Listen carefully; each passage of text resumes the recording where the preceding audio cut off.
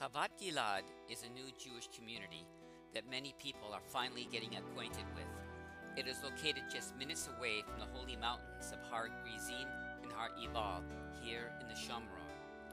This outpost community was established in memory of Gilad Zar, who was murdered by a terrorist in 2001, and in 2002, with tremendous opposition and difficulties, they succeeded in creating an oasis of goodness on this holy land. But who could have imagined the many brachot that our beloved Father God would pour out on them for their sacrifice of sanctifying His name by settling His land? The community is blossoming, and children fill the place from every corner. As a result, the present-day Gan Yeladim, or kindergarten, is much too small for the dozens and dozens of children Hashem has blessed them with.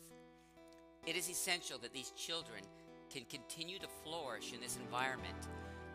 There are plans and preparations for a much-needed new facility for the children, but it comes at a cost of about 400,000 shekels, or approximately 110,000 American dollars. We ask for your help to build up this community. Let anyone with a willing heart contribute to this amazing work. No gift is too small, and no gift is too big. How can one contribute? One can write out checks to the Friends of Havat Gilad, P.O. Box 3030, Havat Gilad, Kedemim 44856, and write on the envelope, "Attention, Ilana Shimon." Also, direct bank deposits can be made at the banking information seen in front of you right now. Also, for Americans who want to receive tax-deductible receipt, you can do so through the Central Fund of Israel with the information seen before you now. They also have an office in Israel.